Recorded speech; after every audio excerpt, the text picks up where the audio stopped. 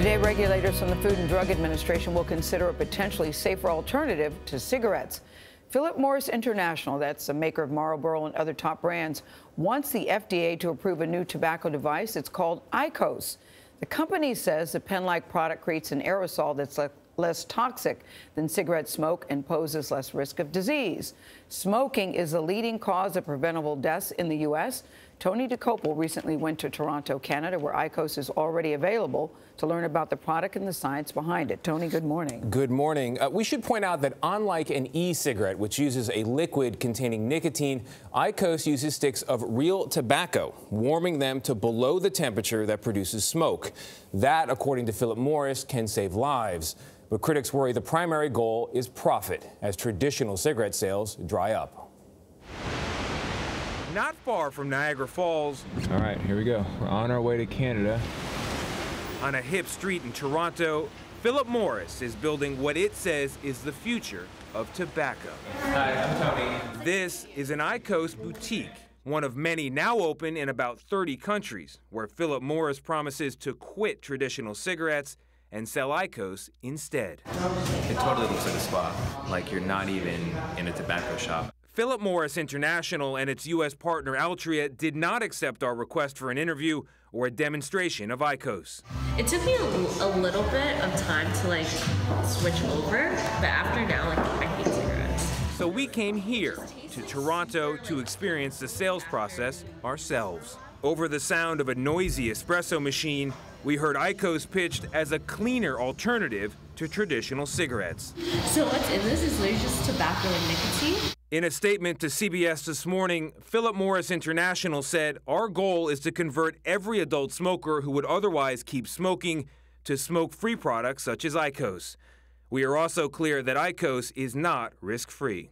What Philip Morris does argue in its FDA application is that if smokers converted to IQOS, it would significantly reduce harm and the risk of tobacco-related disease. Nicotine is what gets people hooked. But USC professor Adam Leventhal worries IQOS might actually drive people back to cigarettes. What concerns me, I think, is that this looks like a cigarette. It reminds you of a cigarette. And we know if you get reminded of cigarettes and you're trying to quit, it's a high-risk situation. It makes you want to go back to smoking. Leventhal is an expert on smoking and public health. We better turn this off. I'm worried about my... You genuinely worry? Yeah. All right, there we go. There you go. The American Cancer Society cautions most of the research on IQOS has been funded by Philip Morris. A recent independent study concluded that the physical effects of IQOS on users are not yet known. On the continuum, right, you have air here. Over here you have some sort of toxic gas. And then you have cigarettes. Then probably somewhere in the middle, heat not burn products like the IQOS. And then somewhere down here, electronic cigarettes potentially.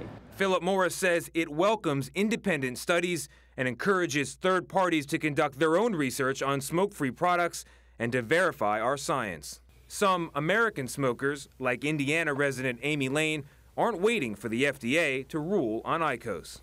What I knew back then in 2013 was that tobacco combusted cigarettes were absolutely going to kill me. After smoking for 22 years, she's now a seller of e-cigarettes and a smoke-free advocate who makes special trips to London to get IQOS for personal use. So when you ask about, well, what happens with Philip Morris, they've lied in the past. Of course they have. But what happens to my body, how I feel compared to when I was smoking combustible cigarettes, there is no question that I feel 100% better. The FDA's preliminary review of IQOS found fewer harmful chemicals but incomplete information regarding tobacco-related disease. Philip Morris has two separate applications before the FDA. Today's issue involves whether IQOS can be marketed as a reduced harm product. The other application is for basic sales, and Wall Street expects that to be approved as soon as next month. I know, it's sort of interesting to look at it because it looks so much like a cigarette. My mother died of, I believe, heavy smoking from a heart attack. So when I see it, I'm thinking, what can we do to just reduce it altogether? So yeah, if the claims being made before the FDA are accurate, this stands to save millions of lives. But that is an if that researchers are looking at closely. Thank you, Tony. Thank you very much.